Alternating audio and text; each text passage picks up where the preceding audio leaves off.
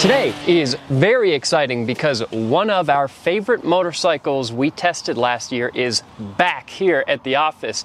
This was on our list of the top 5 best bikes that we rode all year last year. It's a BMW R1250 RS. What do you think, Alex? Yeah, there's those lists are always really fun to put together, and there's a few really good reasons this bike made that list for 2023.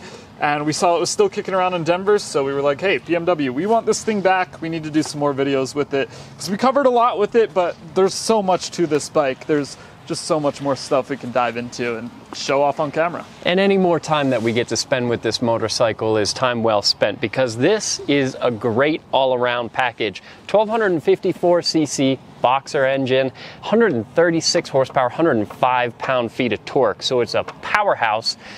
It's also a beast. It weighs around 560 pounds and it costs around $16,000. So it's a hefty motorcycle in really all categories, but there's so much good about this bike. If I power it up and you look at the screen there, you'll see it's got a really nice instrument cluster that lets you do a lot of things. On my way here today, it is just a little over 40 degrees out. So what I did is I went ahead and hit this switch here on the handlebar to get me to the menu for none other than my heated handlebar grips and my heated seat.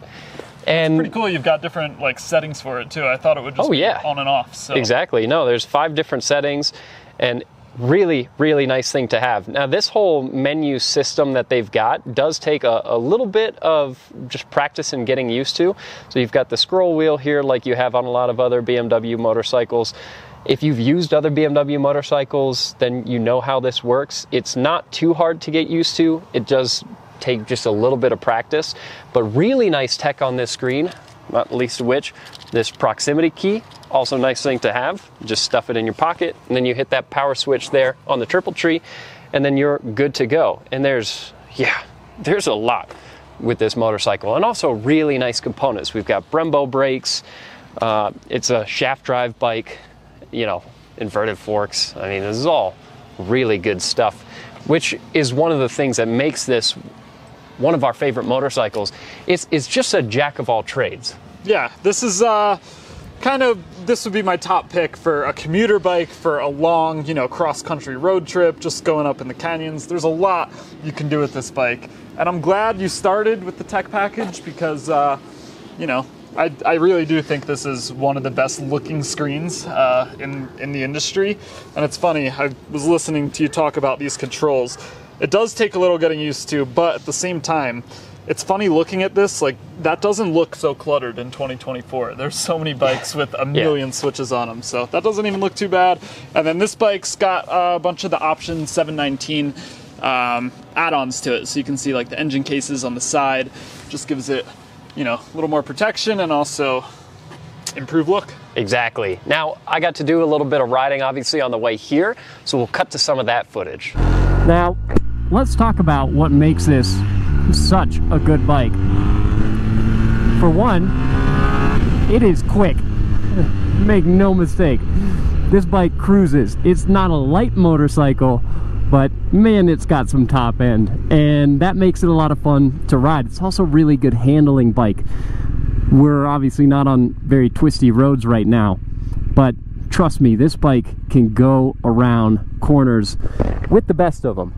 And despite all of that, it's still not a high-strung, uncomfortable motorcycle. Smooth, relatively plush suspension, which BMW's been doing a great job with going way back.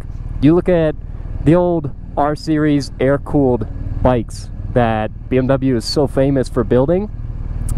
This, to me, rides like a modern version of one of those. It's fairly plush. It's a good long-distance motorcycle.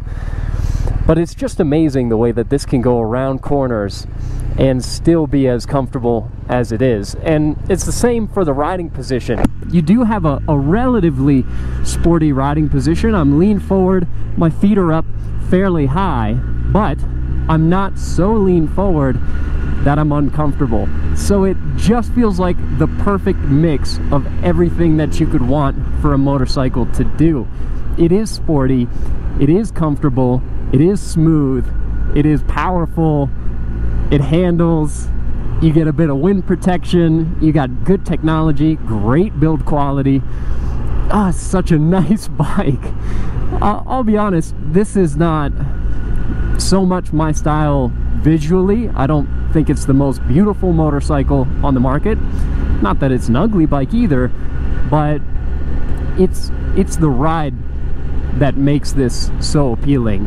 Sounds pretty decent too. They keep this bike nice and quiet from the factory. And really, to take advantage of this wind protection, I do have to duck down a little bit because it's not, obviously not a super tall windshield.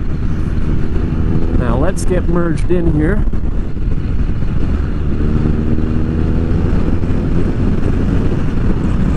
This bike just has a fantastic ability to do everything that you want it to do.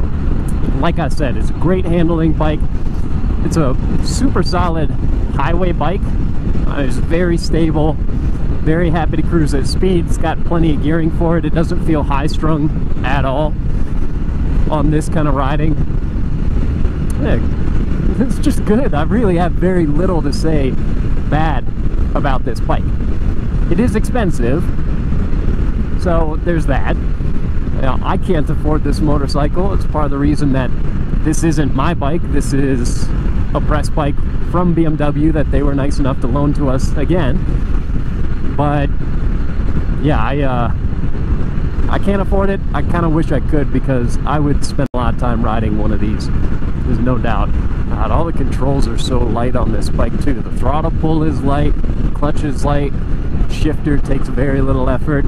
It's such an easy motorcycle to ride, and it's also a motorcycle that makes you want to ride at your best, because the way that this bike is engineered, it always feels on point, and so it makes you want to ride at your best. You want to be on point to take advantage of how on point this motorcycle's character is. It's just a great performing motorcycle despite its weight, and despite the fact that it's pretty heavy and pretty plush.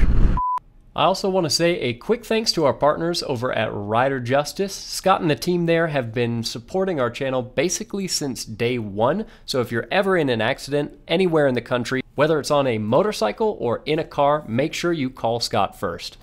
So that's it. We have this motorcycle for at least a week. We might even have it for a bit longer than that.